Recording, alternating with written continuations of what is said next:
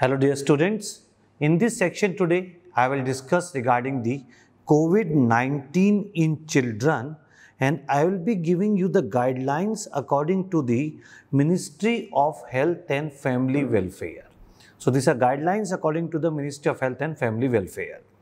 So the COVID in children we say can be asymptomatic, mild, moderate or severe. Now asymptomatic, as the name indicates, you will get here that there are no symptoms. There are no symptoms. So what it is? Either it was a suspected contact.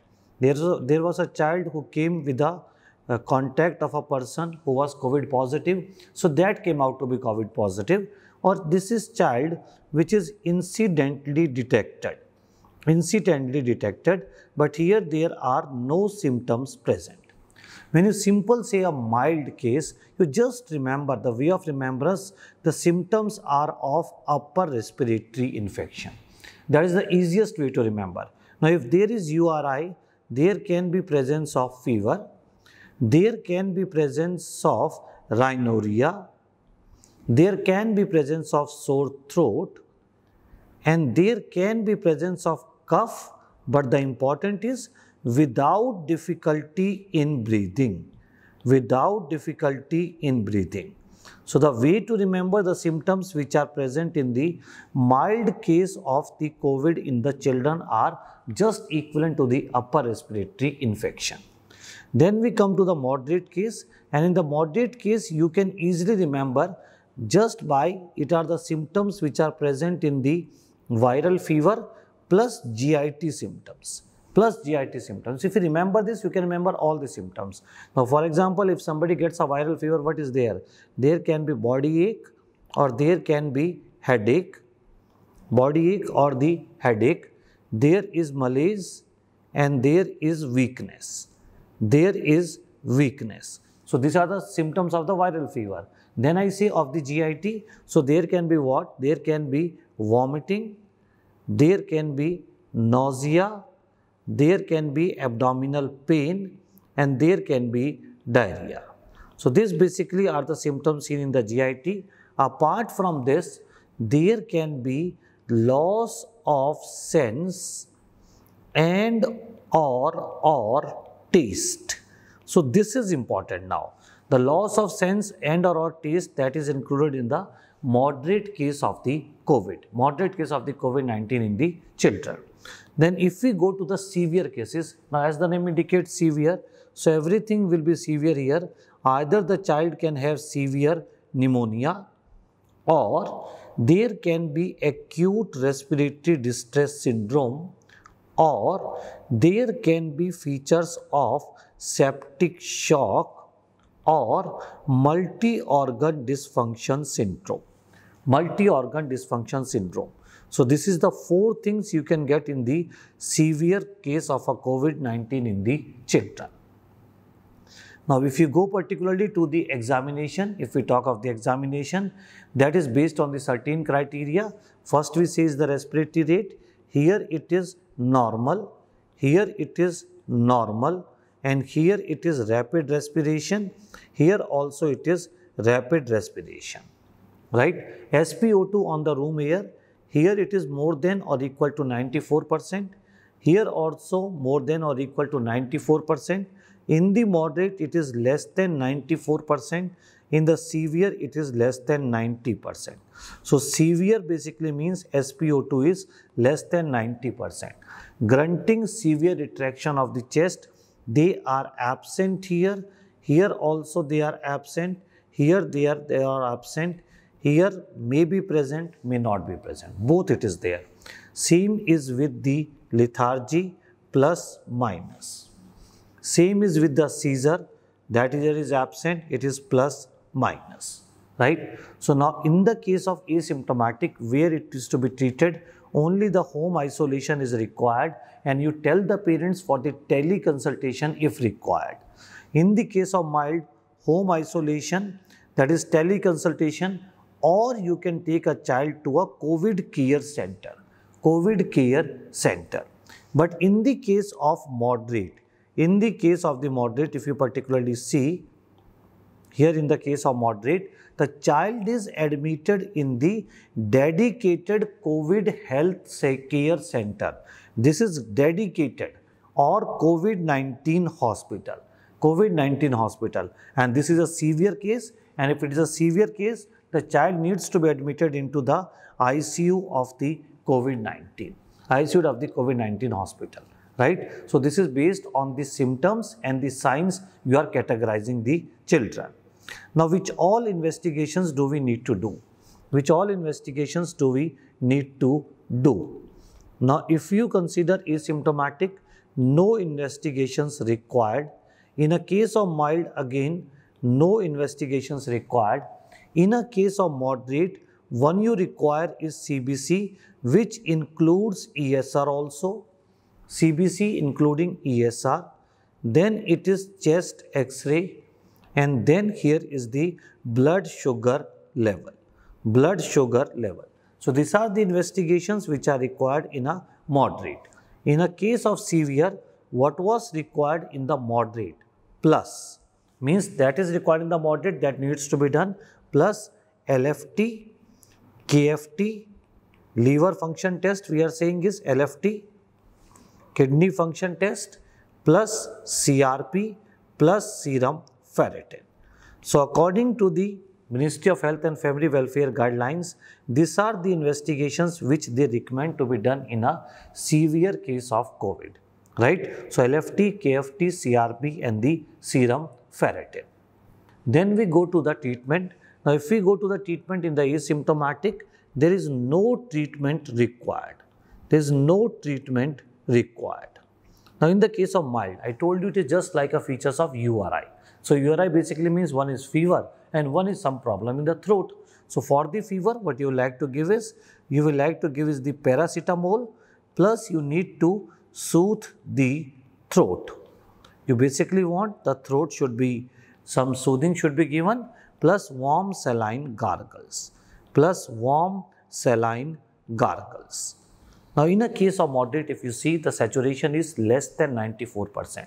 So our first concern here should be to give the oxygen, and you want to keep the SpO2 between 94 to 96%. 94 to 96%.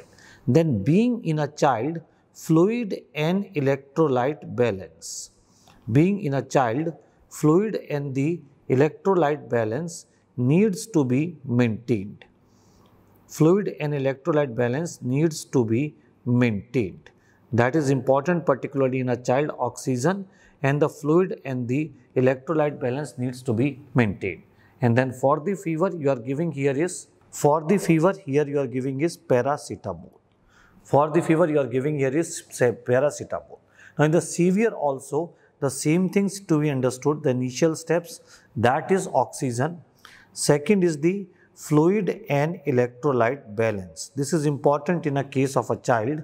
Fluid and the electrolyte balance needs to be maintained.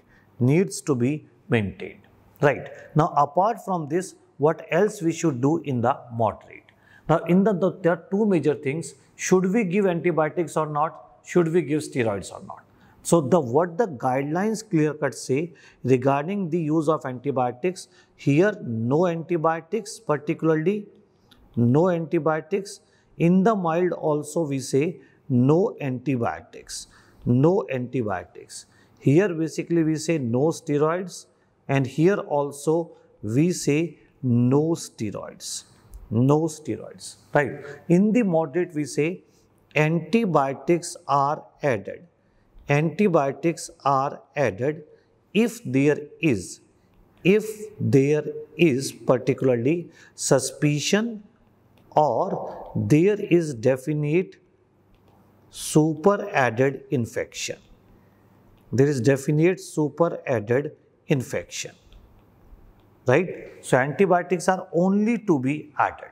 And in the moderate, regarding these steroids, they are not usually given. The steroids are not usually given.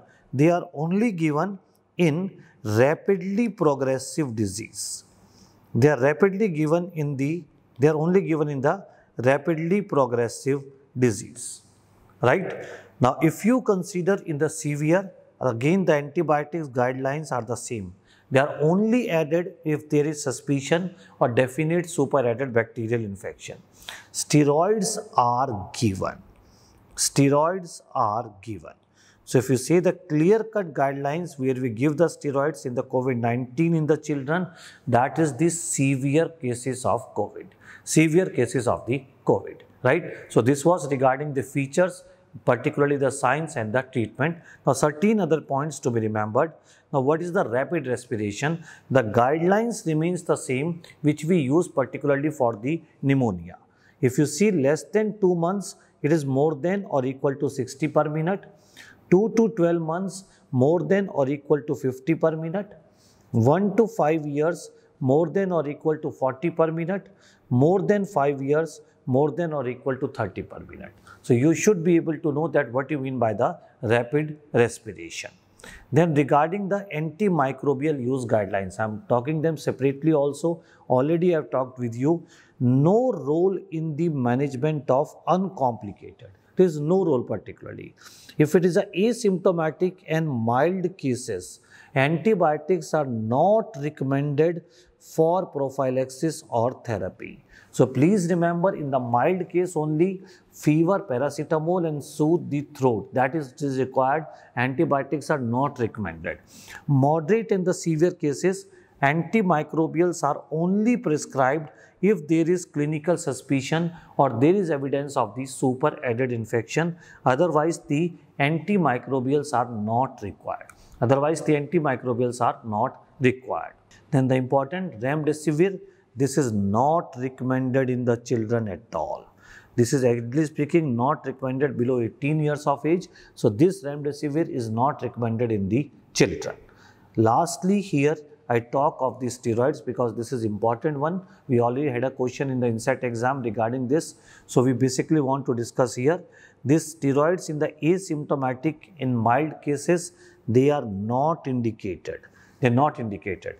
In the moderate, I already told you, they are only given in the rapidly progressive disease. And in the severe, they are given, but they should be given under direct supervision. And two things you need to remember: when they are started, how long they are given, and what is the dose of the steroids. So if you see, you are giving dexamethasone, the dose is 0.15 milligram per kg, maximum 6 milligram, and only once a day. The dose given is once a day. Or you can give is the methylprednisolone, 0.75 milligram per kg, maximum is 30 milligram once a day, right? Now the thing to be remembered is first this: avoid steroids in the first 3 to 5 days since onset of symptoms, right? So the first 5 days, ideally speaking, you should not add the steroids, as it prolongs the viral shedding. Once you start it, you should continue for 5 to 7 days, and then you should gradually taper for up to 14 days depending upon the clinical assessment on the daily basis, right? So this is an important topic, a small one, but it's a very important topic, and this will be very, very helpful. Go through this once again: antibiotics, steroids, oxygen, fluid electrolyte balance. This all needs to be remembered. And do subscribe to this channel for the more videos. Thanks.